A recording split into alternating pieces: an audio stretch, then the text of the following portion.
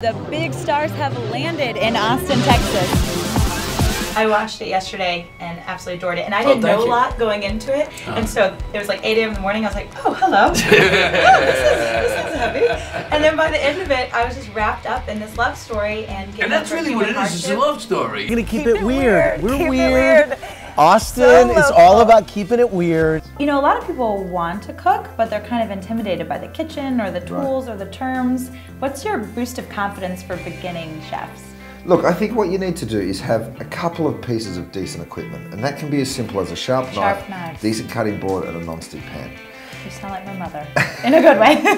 She's always like, sharpen that knife. It's unscripted, like you're the MC and you're leading it. Tell us kind of the challenges / the thrill of a role like that. William Shatner Day, that's pretty rad.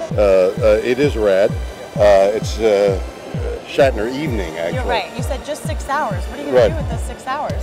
Leap in the air with joy. Leap and crowd surf a little? In a mosh pit of joy. If I leapt into that mosh pit, they would catch me? I don't know. Next time. I have been trying to track down Zac Efron. He's been hiding from me. We don't say, we were just with him. Yeah, bring him to my party. Next time I will. Tell him to come here, bring him, drag him, drug him, whatever it takes. On it. Here, tell us what brings you to Austin, Texas today. We're just saying, it's like the happiest place on earth. Yeah, Food and Wine Festival. I miss you. I miss you You're my friend, my fashionista friend. You're my favorite. We had a connection. I know, I'm digging it. I'm glad to see you. You can abide with the dude tonight at the Slaughter Lane location. Elton John rumblings? You heard correct. Wow. Elton John is in Austin. And I'm trying to decide how to dress up but not put a lot of work and effort into Don't it. So say I think I'm Wesley going to go with Snipes. Wesley Snipes. You said it. You said Wesley Snipes. Okay, I'm going as, okay, Taylor, I'm going as Byron Allen. Okay. Can I ask you one quick question? Yeah. Well, I think I already got the answer. I like your lipstick. Oh, thank you. You like green eyes? You do have green eyes. Green blue. Does that coloring work? That's good night. I shall marry her. Well, this just got exciting. Then we've got the skirt, which Rachel Bilson, Zoe Hart, all about their skirts. And obsessed with this bright orange color because I feel like you can really wear this into spring and even into summer. I think there are no rules when it comes to color and when you can wear them. I think you should wear what you feel. Woman of the heart, no rules. Cheers. Are we getting this?